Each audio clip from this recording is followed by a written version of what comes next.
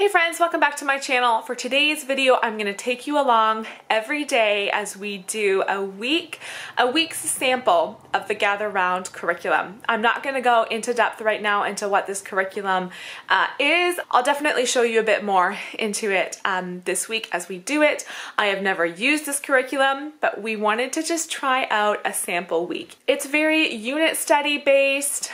There's a teacher's guide I printed up, and then I also printed up different levels for each one of my kids. They have their own personal workbook. I've been waiting to do this for most of the school year. I wanted to get right to the end of all of our other curriculum before diving into this for a week, just doing this week sample. So I hope you enjoy following along with us and seeing how this week goes. Right now though, I'm going to quickly show you just a quick glance into each of the samples that I printed out. I just put the papers that I printed up for myself into this binder you guys probably have seen many times.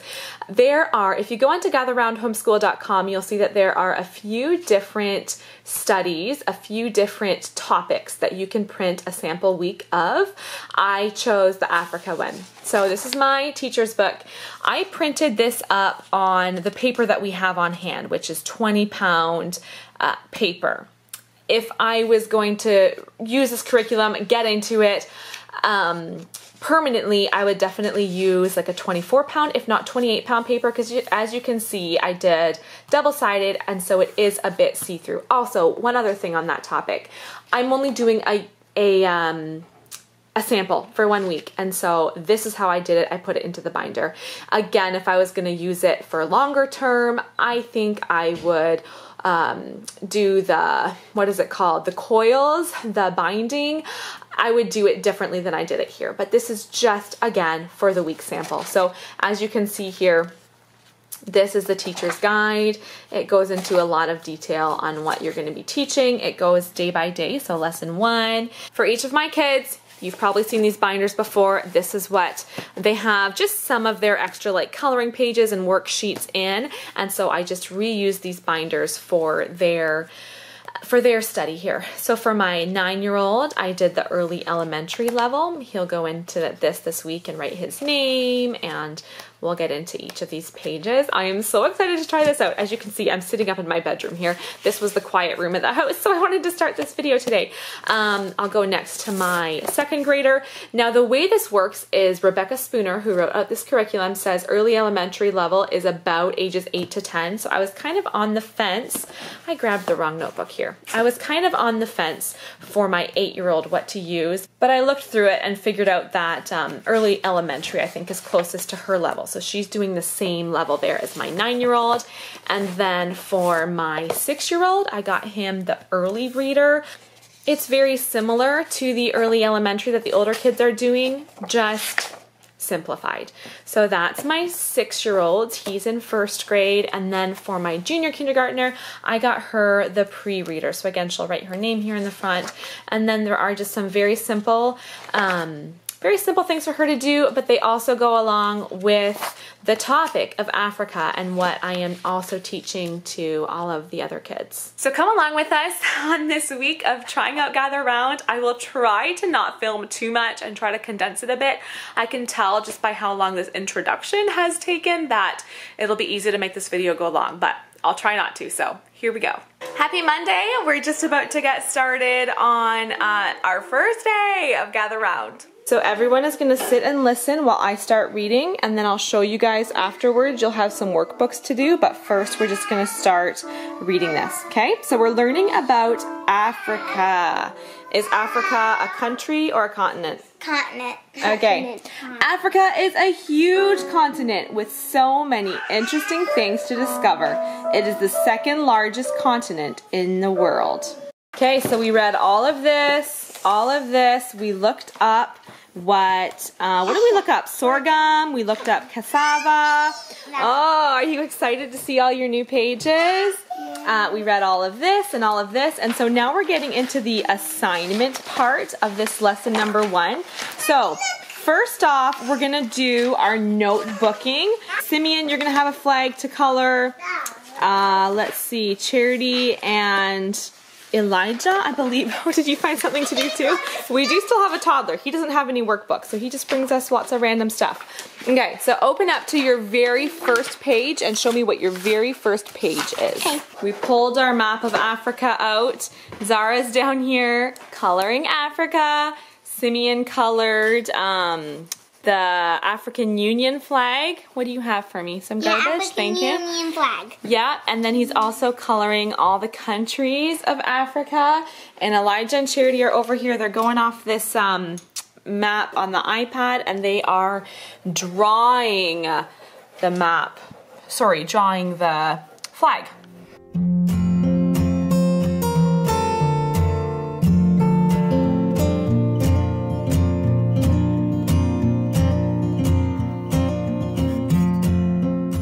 Just want to give you a quick look at how Simeon, so this is my early readers book, is going here. So he did this page today. We all did this read aloud. This is in all the kids' books. So we do that all as a group. He did his Bible verse and spelling word, and then he did this writing page, kind of like grammar too here. Not really writing, it's really grammar.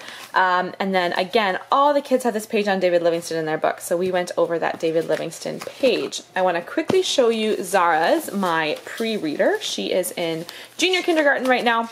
So here's what she did. She colored Africa. She did some U's and colored the word that started with a U here, and then she did some of this. So here's her sight words. She colored, traced, found all the words, wrote out the words, and then she found all the words here that had the sound in it, and that is the end of her her day one. So that concludes our first day. I think all of us gave it a big thumbs up for today. This, I think I said, it's like a unit study based, but it's a gather round, like everybody, like a one room schoolhouse type idea. We're all doing the same thing, just kind of different levels. So this does not include math. So when this is over, we still need to do math. I also am going to get each of my kids to do an independent half hour of reading, and I do a read aloud, which I'll do later on today. But so far, so good. So we'll see how tomorrow goes. It is Tuesday. We are, as you know, working learning all about Africa all this week. Today we are focusing on Morocco. Lesson number 2. Our first stop in our tour of Africa is going to be Morocco. This beautiful African nation is only a short 8 miles away from Spain, across the Strait of Gibraltar. Its beautiful coastline stretches along both the Mediterranean and the Atlantic Ocean, providing opportunity for economic advantage both in resources as well as shipping. This amazing country has many features that make it unique in the world. We've got a flag of Morocco getting started here. Elijah, can you show us your flag of Morocco? Red with a green star, and then he marked Morocco here. Good. Zara, what are you coloring? What is that called? I don't know. Do you remember? It's a hedgehog. It's a North African hedgehog. So she's coloring that, and then over here, we're still working on the letter U, and so she's going to be coloring those. Simeon, can you come over here and show me what you're doing here? What are you working on? Coloring that. Oh, you're also coloring the Morocco flag. Very good. And then here in my book, I had all my reading to do here about Morocco. And then as you get here, it just shows what is in each of the students' notebooks. So as I look here, I can see, okay, here is what my early reader is doing. Here's what my early elementary student is doing. So today we've got some geography, some language arts and Bible. You are, yes, you're an early reader. Social studies, science, and some art. And then there's tomorrow's lesson. We also did this extension activity. So we learned all about the tagine, which is a dish and a cooking, what do you call it? A cooking tool, I guess. And so I looked up on YouTube, and Charity's going to tell us about that. Tell us what you learned about tagine. Like the guy on the video, like, he had like an accent, so I couldn't really understand everything he said. But they were like, so he put like lots of onions in it, and like some vegetables and meat. What was the meat? Do you remember? No. There are lots of different ways you can make it, but what did he use, Elijah? Lamb. He used lamb, yeah. What other thing did he put on top of all that food? He put like dried apricots and almonds and raisins and to decorate it. And he made it look all pretty. And prunes. Yes. And I was like, okay, I don't think I would like that because for one, I don't like dried apricots, and I was like, oh, and all those onions and just like the mix with like those fruits and vegetables and It's a very healthy dish. And lots of spices. He put lots and lots of spices into it, didn't he, Simeon? Do you think you would like it? No? I don't think we've ever tried lamb. Maybe someday we should try lamb. yeah. Good morning. It's day 3 of our Africa study. Today we are focusing in on Egypt. So let's go around to these kiddos. Elijah, what can you tell me that you know about Egypt? There's camels. Okay. Simeon, what do you know about Egypt? Those ski mountains. Oh, yeah. So we learned that there are some skiing mountains in Morocco. So we haven't studied Egypt yet. What do you think? What do you think you know about Africa? About Egypt? I know that the Egyptians crossed the Red Sea and there are pyramids there. Good. Very good. So we're going to learn a bit more. And the Israelites. Yes, we're going to learn a bit more about Egypt today. Zara, why don't you come sit? Okay, why don't you come bring your binder over to me? Egypt has various landforms that are a part of its landscape. From the hostile Sahara Desert to the fertile Nile River areas, Egypt is a land of contrasts. The largest hot desert in the world and the disputed longest river are both found in this corner of northeastern Africa. I love that big smile. Gustave Flaubert is quoted as saying, "Egypt is a great place for contrasts. Splendid things gleam in the dust." Interesting fact for the day. An Egyptian average rainfall is 1 inch a year. Egypt is first mentioned in Genesis 10 as one of the nations descendant from Ham, Noah's son. Joseph, who had risen in the powerful position of second in command to Pharaoh. My teacher's guide also comes with a list of extra resources you can get if you want to. So there's a whole list of books, there's a list of movies, different resources you can get to go along with what you're learning that month. Of course, this is for a full month, not just for the full week that we are doing here. I'll show you the list in a second, but I wanted to say, if I had a library that was open right now, I would definitely be looking for some more of these resources on there. Of course, that is not available to us right now, but once that is available, that would be really good to get some of these extra books as well. So here's my list here. It has a whole list of pre-reader books. Now, one of the books that it suggests here is this one, and this is one book that we actually have through this whole list. This is the only book that we actually have on our bookshelf, but this is a Cat in the Hat knows a lot about that book, talking all about animals from Africa. So I'm going to read that to the little ones today. But anyway, they have a bunch of books, and then they also have some extra resources here. I was looking on Prime, and I found, which one is it? I think I found this one. So at the end of the week, I think we're going to watch that as well. But this is a nice list to go off of and figure out just some extra resources. If you watch many of my homeschool videos, you know that Zara loves her activities. So she is absolutely loving all the activity pages that are in this Gather Round book of hers. So what are you doing today, sweetie? Do you want to tell everybody what you're doing with your shapes? Well, I'm coloring them and then painting them. You're going to color them and then what? Say it louder. I'm coloring them and then cutting them. Cutting them. So what shapes are they? What shape is this one here? Diamond. Yeah, what about this one? Heart. And this one? Circle. And then that one. Triangle. Very good. So she's going to color those and then cut them out. How fun is that? Okay, I'm just going to show you my oldest's completed work here. So he did the flag, colored in Egypt and then Morocco as well. Wrote something about what we learned today. What? He also said We read about Egypt in the Bible, and he wrote a sentence about that. Elijah, you forgot your period here. Oh, sorry. Wes is coming to sit on my lap. Can you come write your period right here? Those are some dirty feet, Wesley. He was just outside with Daddy. And then he did our Bible verse. We chose to do King James Version for the Bible verse, so he just looked it up, wrote that out. Here is his spelling word for this week. And then he drew a camel. We also talked about the Suez Canal. Wesley, man, you're so wiggly on my lap. And then he traced the route from Morocco over to India using the Suez Canal, and then not using the Suez Canal. And we talked about that and which route is the faster route. So at the back here, we have these travel journal cutouts. So Elijah, you're gonna come down here and you're gonna cut out Egypt. We'll have a little bit of writing to do here. Where is the back? Oh, here it is. Okay, so we did African Union already, and then we also did Morocco yesterday and drew a picture and talked a little bit about Morocco. So this is kind of like our added journal here. We're just adding it to the end of our binders. Oh, I love that. Did you cut out all of your shapes? Good work.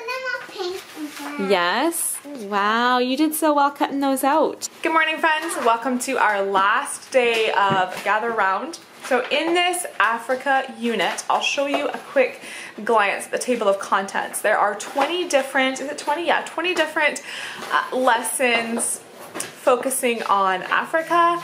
And this sample came with 4 lessons. So you can either do 4 weeks of 5 days, or you can do 5 weeks of 4 days for each topic, for each like unit study. We typically do a 4-day school week, so this sample coming with 4 lessons is perfect. Here's the table of contents here. We have, like you saw, intro, Morocco, Egypt, and then today we're doing Sudan. And then you can see here all of the other countries in Africa that would be focused on later if you did do a full month's worth of this study.